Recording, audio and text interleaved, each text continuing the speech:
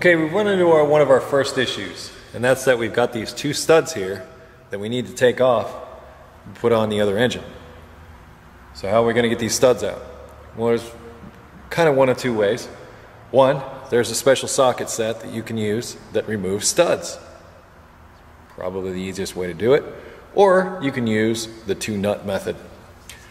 I'm going to take two of the existing nuts that I already have from removing some of the other components. I'm going to take one and put it on backwards. So I'm going to put it on like this, facing this way. Thread it down about there. Then I'm going to take the other nut and thread it over the top the normal way. And since these are 13 millimeter, I'm going to take two 13 millimeters and I'm going to tighten those nuts together like so.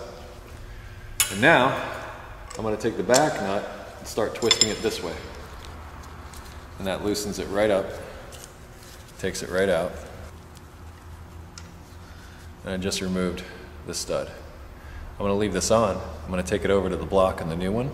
I'm going to insert it. One, so that I know where it goes, but two, so that I don't have to go through all this all over again, because this is how you get them on. Here we are at our new block. It was this rear one.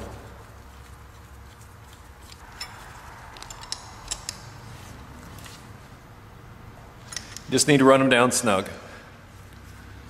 And just the opposite. Just take the outer nut off. In this case, looks like they're both going to come together.